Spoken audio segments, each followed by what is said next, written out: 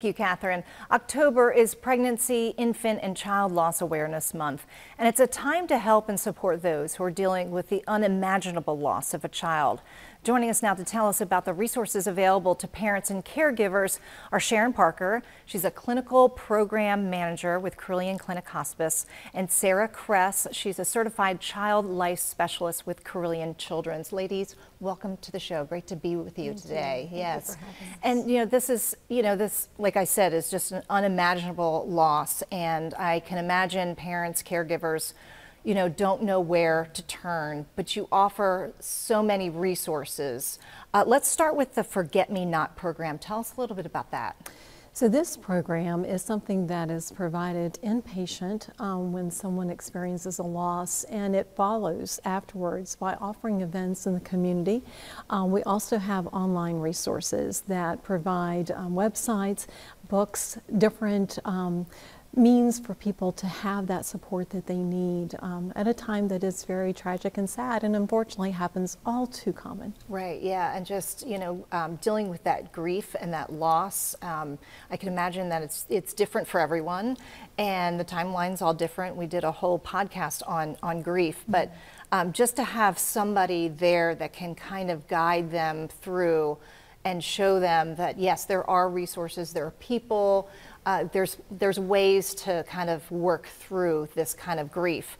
You have the Carilion Centers for Grief and Healing. Tell me about that too. So the Center for Grief and Healing is a department that started about 2 years ago, and it has grown exponentially in a very short period of time. The Forget Me Not program partners with the Center for Grief and Healing, and so we've been able to offer support groups in the past for perinatal loss.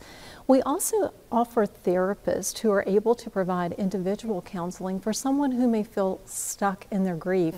And that's not just for someone who may have experienced a loss in the last year or so. It could be for someone who's experienced a loss 20, 30, 40 years ago. Sure, right, and never got through it and never dealt with the grief. Never had the opportunity to talk to anyone about it. Right, and didn't know where to turn. Right. Yeah, that's so important.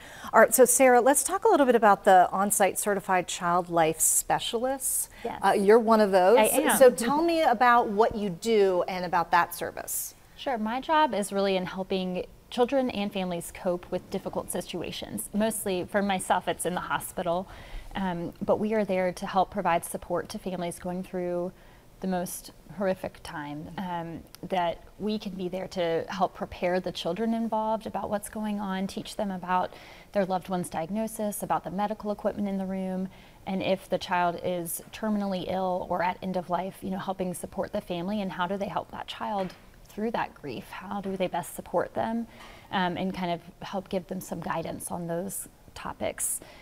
We also offer memory making opportunities, which are just tangible items that the family can create with the child, that they can put their touch and their love into, and then something that the sibling or the parent can take home with them. Yeah, and that's such a good point, because we often think of the caregivers or the parents and their grief, but there are still little beings who are still trying to process and don't really fully understand what's going on. You really need somebody to kind of help them navigate through all of it. I didn't even think about the equipment either. Everything in the room. Yeah. So we're often helping support any age child coming to visit a loved one in the hospital, but if they are a 5-year-old coming into an ICU, how do we prepare them for that to minimize the trauma, and to help support their coping and find them a job to do at the bedside and something that they can really take ownership of in just any way possible. I love that you do that. All right, and then there's a lot of events that you hold. You just recently offered a Walk to Remember event as well as a seed planting ceremony. Tell us a little bit about the importance of having these kind of ceremonies. It's so important because people, as you said earlier, Natalie, grieve differently. And for some, it's a process of talking through, sharing their story. For others, it's doing something. And we know that the arts are a tangible way for us to process our grief. So the Walk to Remember incorporates all of that, because we'll have individuals who have it at Green Hill Park, and they'll walk down to the riverbank and collect a stone that speaks to them, and then come back and paint that. Maybe it's initials, maybe it's a date, something that's special to them. They can create ornaments with strings that the colors represent different emotions they may be feeling. It also can have stickers and different, markers and things like that that make it specific to them. And then this last year, we offered beads where they could inscript words and make bracelets or necklaces. And these mementos are so significant, and you see them, Sarah and I see them just so painstakingly putting this together. And what's beautiful to me is oftentimes it's families who are coming. And so we see the children who were working and creating, as well as grandparents. And I just want to call out grandparents, because I think sometimes, that is one group that is often overlooked. That's a good point, yeah. Because they're grieving for their child, but they're also grieving over the loss of their grandchild. And if they've experienced a loss, they may have never, as we said earlier, had the opportunity to work through that themselves, and so it can be triggering to them. So we've noticed that a number of grandparents come, and they're creating, these mementos as well.